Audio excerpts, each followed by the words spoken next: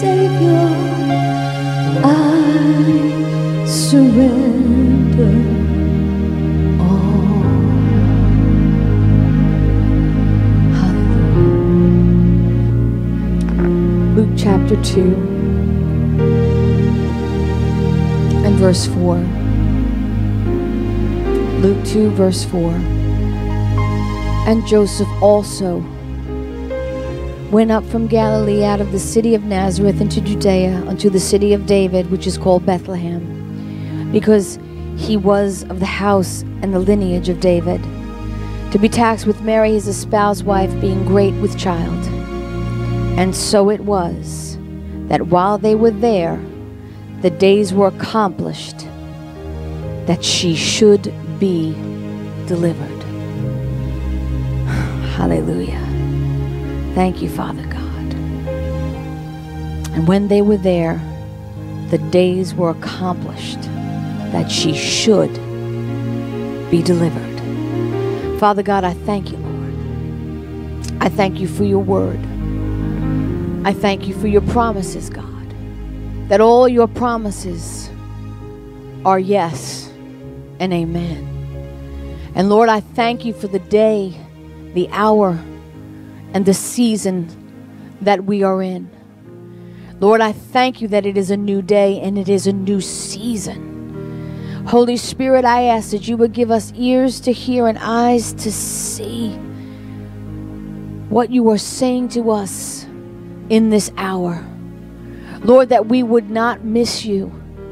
That, Father, we would set aside our own agendas and our own plans, our own desires and our own wants. That we would set aside our fear and our anxiety, Father, and truly seek after you and what you are doing in this hour and the very perfect will that you have for our lives, Father God. Lord, I thank you that this is a season of crossing. I thank you, God, that this is a season, Lord, that 2016 was a year of goodbye, but 2017 is a year of tremendous hellos. I thank you, God, that this is a season of complete and total deliverance, Lord. But Father, I know by the Spirit, God, that we have to be led by the Spirit. That, Lord, you are doing something in the earth, in our nation, in our life, and in the church, Father God. Something that we have never seen, Lord God. And Father, I ask you, Lord, that you would give us discernment, God, that you would lead and you would guide us, and God, that you would take a hold and you would take over, God. Lord, to just speak to our hearts, Father God, that we might not miss you in this moment, that we might not be in confusion, Father God, but that we would see and we would hear you without confusion, plain as day, Father God. Lord, I ask you, let this word go forth like seed and let it not return unto you void, but God, let it accomplish that for which is sent. Father, let it lead and guide us, Lord. Let it correct us, Father God. Let it convict us, Father God. Let it inspire us, Father God. Lord, let it encourage us, Father. And I just thank you, Father God, for removing every hindrance, Lord, in this place.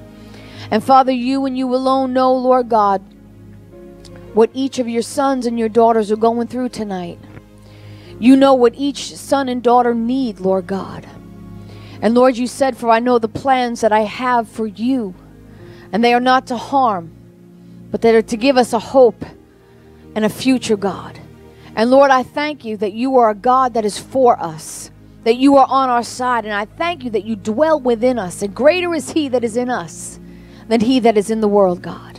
And I thank you that no weapon formed against us shall prosper. But not only shall it not prosper, Father, but every promise, Lord God, you are able to perform, God. I thank you for miracles. I thank you for changed lives, Father God. I thank you, Lord God, for this year that we will declare and decree, I have never seen anything like this. And we just praise you and we thank you in Jesus' name. And you may be seated. Hallelujah. God is good. I pray that you enjoyed your holiday season. Thank you for praying for my family. It was, you know, I laugh every time that I preach something, I get tested in it. I love But I love that God, whenever he gives us tests, he gives us open book tests. Amen. And God will always give us information before we face a test. And as I was preaching the closeout of 2016, I decreed and I declared that it would be a year of goodbyes. And it was a little bit of a crazy Christmas for us this year. Thank you for praying for Bobby. He came through surgery. I don't know what was the greater miracle that he came through the surgery, because it was a hernia that was worse than they thought. I don't know if it was a greater miracle that he came through it or that he actually rested and did what his wife told him to do. There was a lot of threatening and yelling, but he was a good boy. He was a good boy and finally went back to work today, and he's on light duty. And I said, light duty means no lifting. Just walk and tell people what to do. Can you say amen? So I'm trusting. I sent him with the angels and told the angels to block his hands. Not only was Bobby recovering and Mom, she's been recovering and doing well, but Kimberly was bitten by a spider. And I think I had said that Sunday night when I was here and asked you to pray. So thank you for that. She is here, but we were back and forth to the ER about 4 times to the doctors. It got infected. Her leg blew up. They had to lance it. Had to go in there and dig all the junk out and pack it, then go back to the ER and get it unpacked. Then she broke out in a rash from the top of her head to the soles of her feet. Literally looked like she had measles like I had never seen. Back to the ER, back to the doctors. Found out that she's allergic to sulfur. But praise God, she's here and she's clean in Jesus' name. Amen. So 2016 is a year of goodbye of sickness in the Waldvogel house. Amen. And I'm just grateful for God that no matter what you go through, and no matter how crazy it is, that there is a grace and there is a peace. And it is not what you go through, but it is how you go through it and how you perceive a thing. And, as crazy as it was, because I wouldn't let Bobby lift anything, and Kimberly had an open wound. It was, there was a lot of stuff that I realized how much help I usually have, and like half the team was down, but I began to see it through God's eyes, and I said, you know what? I said, thank you, Jesus, that all this is happening. And we're under the same roof, because it was a time because everybody was home, we all had to sit on the couch and truly be together. Nobody was allowed to run out because nobody could run out. So we were trapped in the house and truly being blessed by each other, and there was no, come on, can't you just stay another hour? And everybody was home, so we really did have a wonderful, wonderful time. And, and it was a great time also having the whole house there for, at least a week to be able to really spend time with Bob, because, he does work a lot. So it really is, with every situation, you can see a blessing in it if you allow yourself to see the blessing. Where I could have had the attitude of screaming and yelling at everybody being sick and, my Christmas was ruined and all of that. God showed me it's all how you look at it. It's how you see it. And I've really been, started my fast and started seeking God. And God gave me this series called Not on My Watch. Not on My Watch. And the scripture that I read tonight, I have read this scripture, millions of times. Every Christmas that goes by, everybody hears this scripture.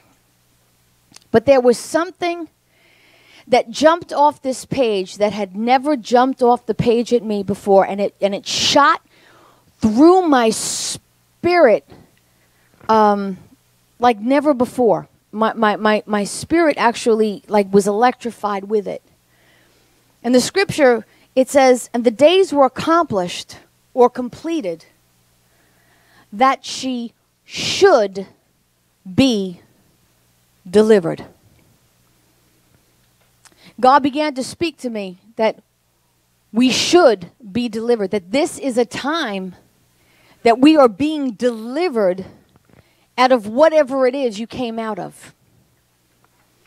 There's been a lot of stuff that you've been holding on to for one reason or another. But God is saying, the day has come. The years have been completed. And it's funny the way he words it, that she should be delivered.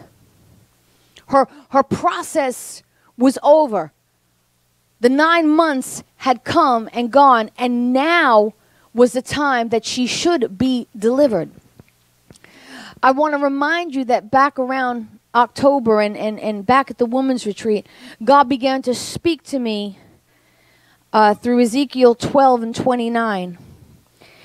When he said that God told Israel that the days of my word being prolonged are no more.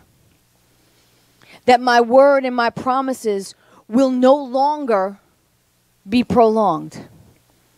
And I know that in this season, that we are in a new season.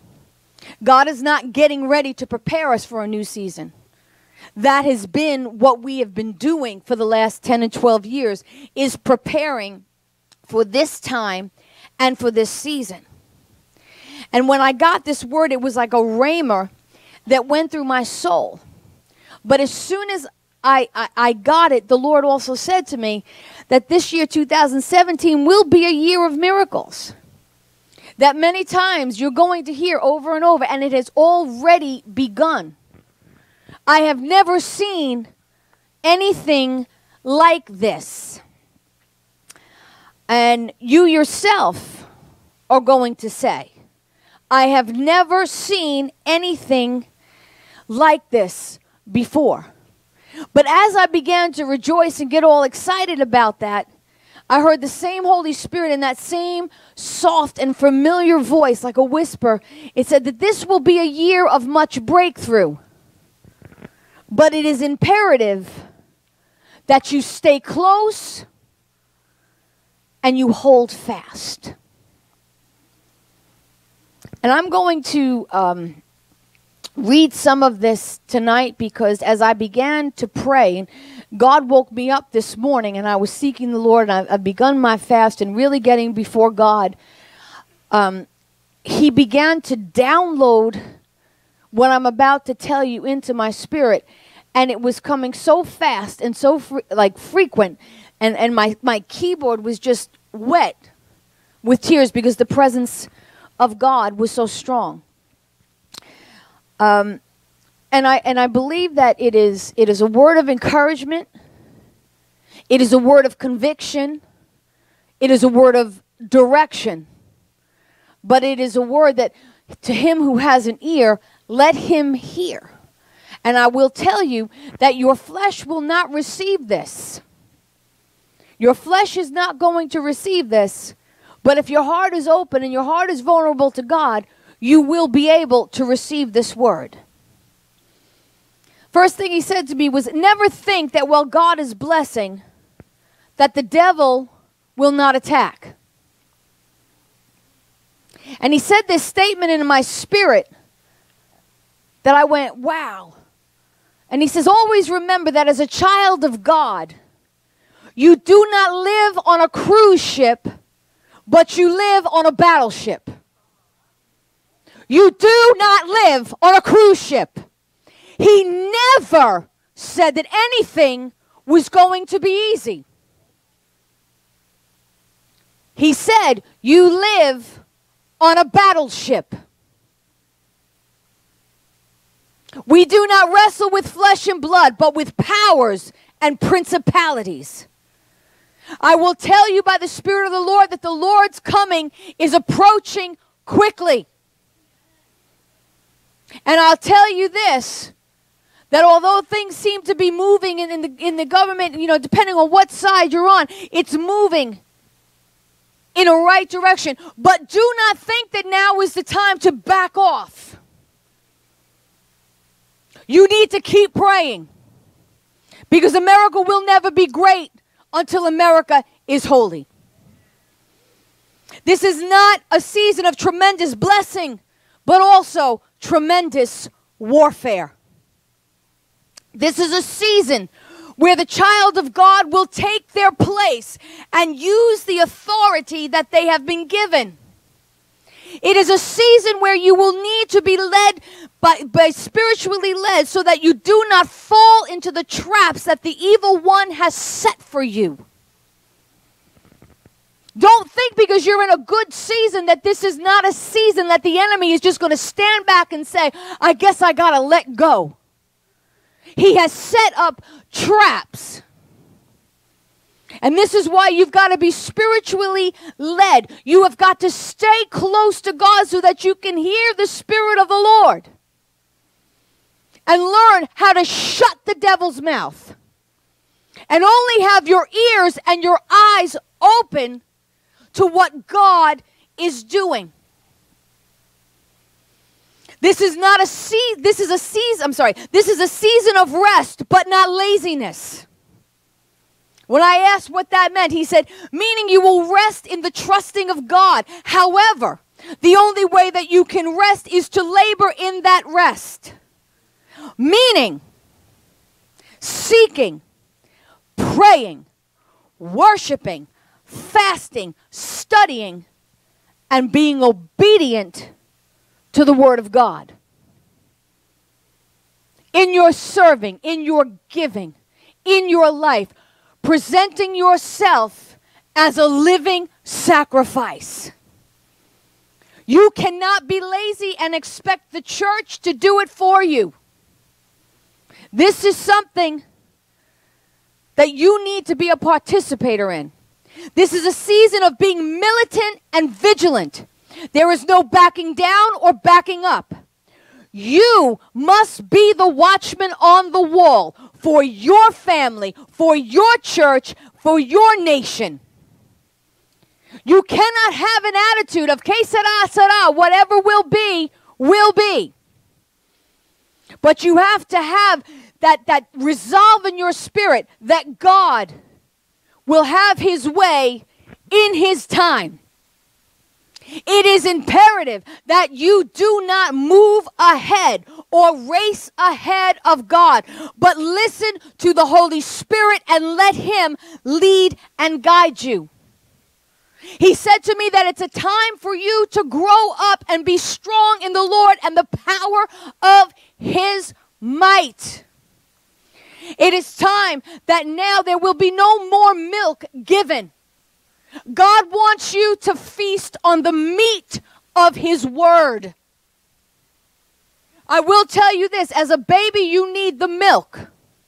But if a baby never graduates from milk to meat, they will be malnourished and eventually they will die. You need the meat of the word. God said it's time to grow up, to step up, and be strong. Stop wavering. Stop being afraid of every little thing that happens, but take your place and take your authority. I know many people have said, it's not what you say, but it's how you say it. And that is true to a certain extent. However, I want to tell you, by, coaxing everybody and coding everybody and being careful of everybody's feelings and how you say something is how political correctness has crept in to not only society but to the church. That today, when an election doesn't go a certain way and people don't get what they want, they need therapy dogs and hot cocoa. And the same thing has happened in the church. Because if I say something where the Holy Spirit says it and the soul gets convicted, people get offended and they want to leave. Because today everything is about, I want to feel good and I want to feel safe. Maybe unknowingly, you wanted someone to come into agreement with you. But with your lie, you believe so that it makes you feel better about your life and your decisions. Because a lot of times when somebody will not entertain when you talk, when you complain, when you speak death, and somebody shuts it down, don't say it. I'm not going to sit there and feel bad for you. Well, that's not godly. Where is your compassion? And the reason that you want somebody to come into agreement is because you want to feel better about how you feel, about your life and about your decision. The Lord says this mindset has crippled you from moving on to the things that God has for you. He said, you may be offended at this, but the truth is you need to be offended. Your truth might make you feel better for a while, but God's absolute truth will heal you forever. I don't care about being politically correct. I can speak the truth in love. But if you're standing in a burning building, I'm not going to try to gently coax you out to make you feel better. Better that you hate me and I can save your life than for you to love me and let me watch you die. I will not tolerate it. And if you truly love people, don't enable them to live below what God has promised. It is time to grow up, step up, and pull people up. Because you will die in your complacency and your little safe zone. The Lord said, do you want to be well, heal, and whole, or comfortable and stagnant, dying in a slow and numbing death? Remember when Adam fell and when Elijah sat under the juniper tree and wanted to give up, God asked the both of them, two great and mighty men of God, he asked them the same question. He said, how did you get here? When God has to ask you, how did you get to a place? It is because you are in a place that God has not led you to. And you got led by the enemy because you listened to a lie. God never ordained you to be in some of the messes that you're in. But thank God for his grace. He'll meet you where you're at and pull you out if you listen. He also said this, and this sounded crazy to me. He said, please understand that every time you cried out and said, God, you're killing me. He said, yes, I am. I am killing you because you have to die. You have to decrease so that I might increase in your life.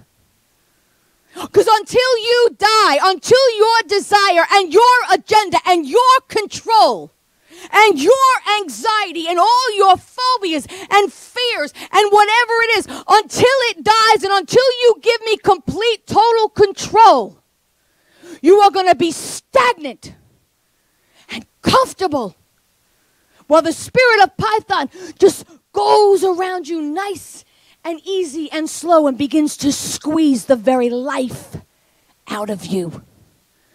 Jesus says, I've come that you might have life and have life more abundantly. Like I said, it was quite a time in my prayer closet today. He said to me, there's no other way. He said, in this season, you must lie down and die. Unless a seed falls into the ground and dies, it cannot live. He reminded me that I've been preaching, February will be 12 years. 12 is the number of order. It is the number of government.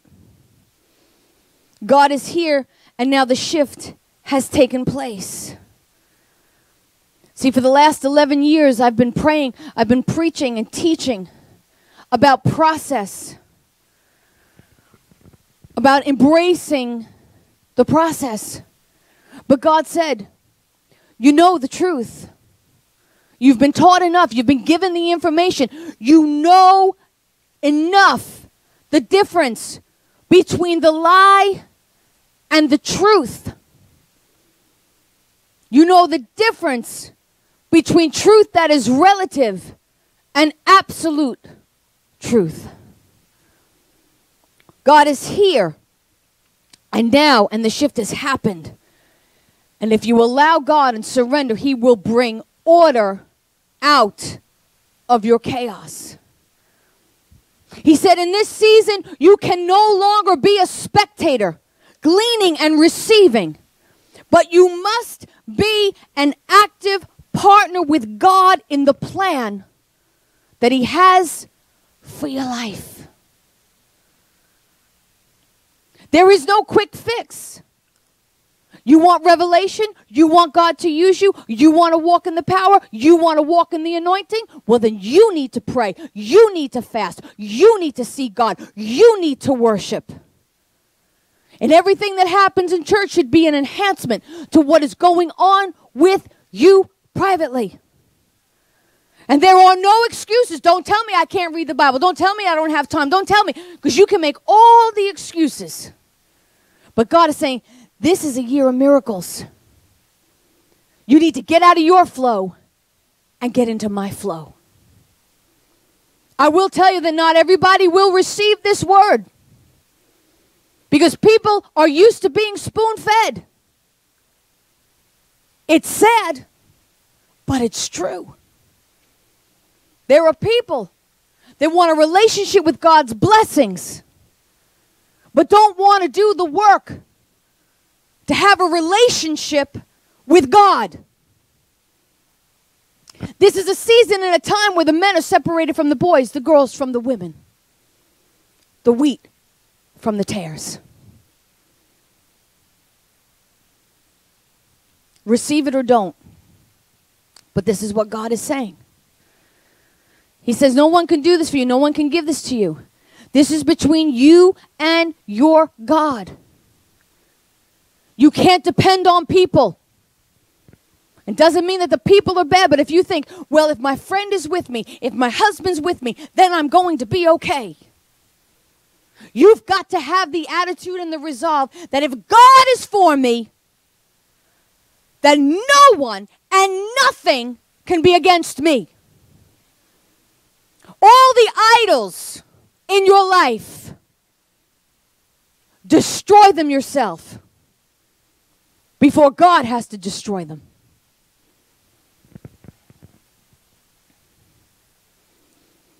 God, and this is something that he said, he says, I am God alone, and I will not, and I refuse to share the throne of your heart with anybody or anything. You shall love the Lord your God with all your heart, and you shall have no other God beside me. He wants relationship. And you and I need to choose this day to whom you will choose to serve. Because you cannot serve two masters. You cannot serve fear and anxiety. You cannot serve anything that you put above God. It is time to die to yourself. He said, how long will you stand between two opinions? Either God is God or he's not God at all. Stand up, step forth, and tap into the power of the Holy Spirit that already dwells within you. Stand up, step forth, tap in to the Holy Spirit that is already dwelling in you. For the same Spirit that raised Christ from the dead, he dwells in you. You don't have to ask him to come in. The moment you accepted Jesus Christ as your personal Lord and Savior, the Holy Spirit took up residence. Know ye not, ye are the temple of the Holy Spirit. He said, you are seeking and you are asking for something that has already been given. He said, start tapping and start stirring. Greater is he that is in you than he that is in the world. What does that mean, start stirring and tapping? 2 Timothy 1, 6 through 7, it says, therefore I remind you to stir up the gift of God which is in you through the laying on of my hands. For God has not given us a spirit of fear, but of power, of love, and of a sound mind. The truth is that people will only stay close or hold fast when things are going well. I'm with you, God, as long as everything is going my way. I got that job, I got that man, got that woman, got that house. I'm holding on. But all of a sudden, when the boat begins to rock, people start running. Fear comes from the Greek word dalia. It literally means timidity or cowardness. If you study the letters that Paul wrote to the different men, when he was writing to Timothy, you'll find out that Timothy was battling and suffering from low self-esteem. He tells Timothy, you've got to stir up that gift inside of you. The word stir up, it comes from the Greek word anazoporeo, which means keep a full flame. See, Timothy thought that he wasn't as good as Paul. He wasn't as good as Peter. There are some people here tonight and say, well, I'm not as strong as you, or I'm not as strong as her or him. See, and Paul had to remind Timothy, Timothy, God's put a gift in you. He says, I knew your mama. I knew your grandmother. I knew what was in them. I saw it. I felt it. And that same thing that's in them, it's in you. But you've got to start stirring it up and tapping into it. There's a spirit of intimidation, which is the spirit of Jezebel. And she is rearing her head in this generation like we have never seen it before. And it is a spirit that wants to intimidate you, wants to paralyze you, wants you to live in fear. And people, intimidated believers, lose their authority by default. Because when you're intimidated by the enemy, you hand over your authority to him. And the reason that you get intimidated is because you don't know who you are. And you don't believe the power that is within you. I've always told you that when you don't know who you are and whose you are, you don't know what you have. So you accept things that God has never intended. You get led into places where God has not led you. But you've gone there by your own choice. See, the gift is present in you, but it's not in operation, which makes you think that you are void or barren of something that you already possess. God kept stressing to me, tell them to stop asking and start tapping. God doesn't have to create more of a Holy Spirit. He said, it's better that I go so that the Holy Spirit will come And it's better that he comes. Why? Because I physically can't live inside of you. But the Holy Spirit, he comes and he makes his dwelling place. Your spirit. Your spirit now, because the Holy Spirit is in you, is alive and can communicate with God. But when you continue to allow the enemy's voice to talk to you and to lie to you, why is it that we so accept a lie and receive it and own it, but we can't own the truth that was already purchased for us? See, don't you understand? You mean nothing to the devil. That he wants to own you and to control you, but he never purchased you. He wouldn't do anything. He wouldn't sacrifice anything of himself. But you are so loved of God that God purchased you with the blood of his Son, Jesus Christ.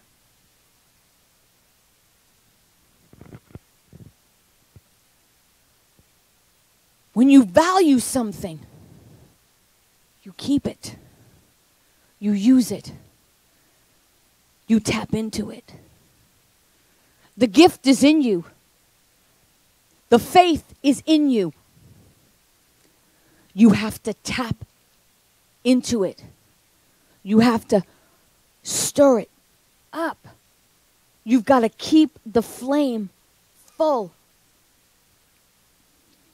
When you yield and you yield yourself to fear and anxiety and doubt, your flame, it flickers. It flickers. God says you're the keeper of the flame. When you submit to intimidation, you are not in the authority of God. God has a place for you. God has a place for each and every one of us. And in that place, there comes an authority that goes with that place. Until you find that place, you will be restless and uncomfortable because you're not walking in the authority that God has given you in your life. It's important that at all times, no matter what you're facing, to stir up the gift, to stir up the Spirit. In him we live, we move, and we have our being. We keep that full flame, that no matter what I see, no matter what I hear. And don't think now, because it's a new season, it's a new day, that you don't have to fight. That things aren't going to happen. They're going to happen. And if you misunderstood me, I'm making myself very clear to you. Heading in the right direction. But there are things that need to be taken care of. There's some strong decisions that need to be made. In our nation, in our lives, in our homes, in our churches. This is a time where God has said, listen, you're not on a cruise ship, you're on a battleship. So put your armor on. Be vigilant, being sober, militant, vigilant. I'm going to persevere, but I'm going to be militant about this.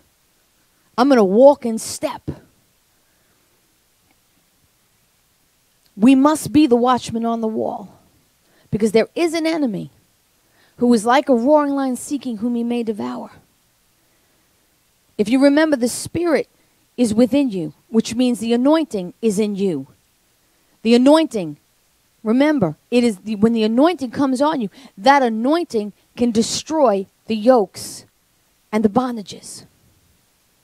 The gift is already in you, which means you are already equipped to fight whatever comes at you. Yeah. So you know what?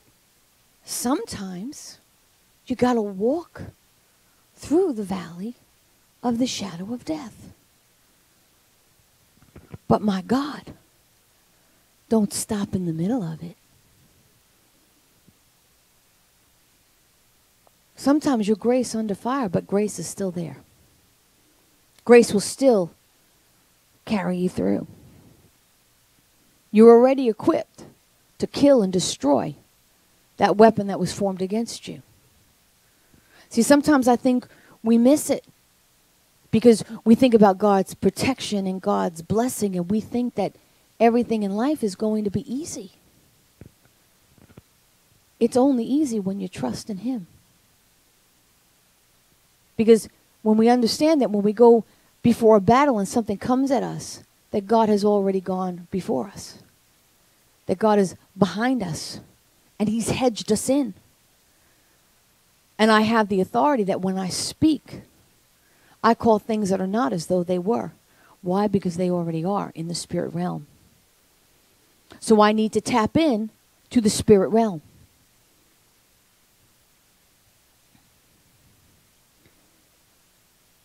If you know who you are, and you know whose you are, you will not be destroyed.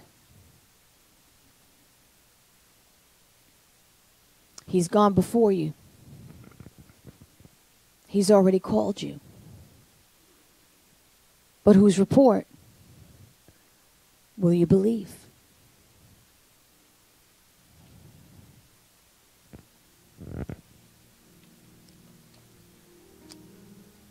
I encourage you to come out this month and hear this teaching. Because I tell you, God is speaking. I've got the next 3 weeks all lined up. It's an exciting time. It's an awesome time to be a child of God. Listen, there's going to be opposition. Do you really think that as God is blessing you, are you insane to think that the enemy is just going to back off? He's going to, listen, the enemy is going to come at you. I got the devil so mad at me. But I saw in the spirit. And listen, there's always that knee-jerk reaction. But here's the thing. Have a knee-jerk reaction, but stand strong. I mean, listen, if I was to walk up to anybody, if I was to just take this mic and walk up to Vinny and slap him in the face, he would be startled. He wouldn't, what's going on? But you'd see him. You did that once. Don't ever do that again. He's Italian, I know that. He'd never hit a woman, though. But I'd get the look. You got to know who you are in this season. I'm not yelling at you, and God's not yelling at you, but He is warning you. Okay? God is warning you. In this season, this is not a time to think because, in the government, more than ever, I believe that we've got some real good God-fearing folk. But they are not God. And it's up to God's people to be vigilant and militant. And I heard him say it like this. Stay close. Stay close. Press in like you've never pressed in. Be bold like you've never been bold before. Tap into that thing. Listen, the Bible says that within these earthen vessels, there is treasure. If I told you that there was treasure at the bottom of the ocean, that there was $1 billion there, and all you had to do was dive in. Listen, I don't care how afraid of water you are. You'd find some way, somehow. And if you couldn't do it, you'd tell somebody else, help me. You've got to tap into that treasure. And know that you're going to be tested in this word. Because, you know, here I'm preaching 2016 is a year of goodbyes. And think, you know, well, what am I exactly now? What am I saying hello to in 2017? What am I saying hello to? And I was specific. Lord, we're going to say hello to great and mighty things. To great and mighty things. It's time to speak life. It's time to shut the negativity, not just down, shut it off. Cut it off. Get rid of it. Don't entertain fear. Don't entertain anxiety. Some have more of an intimate relationship with fear and anxiety than you do with mercy and grace.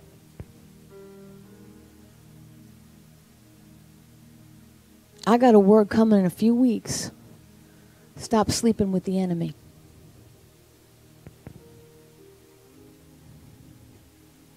Okay?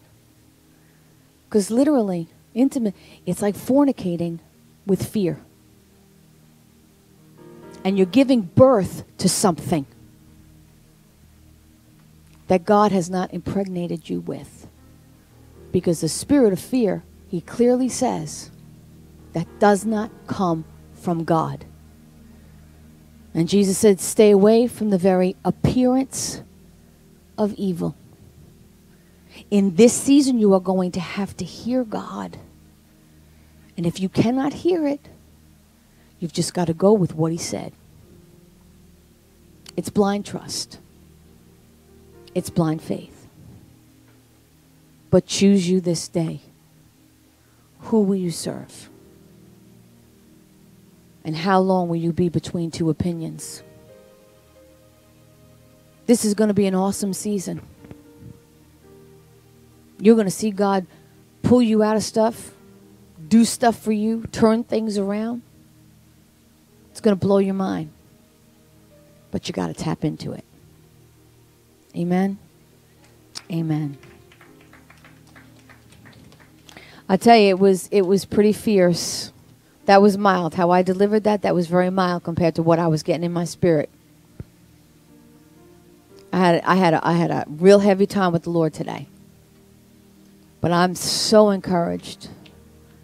And I'm so excited for what God is about to do. And I'm telling you, God is as big as you'll make him in your life. God's not holding himself back from you. He says, here I am. Take me. Go after me. Run after me this year like you've never run after him before.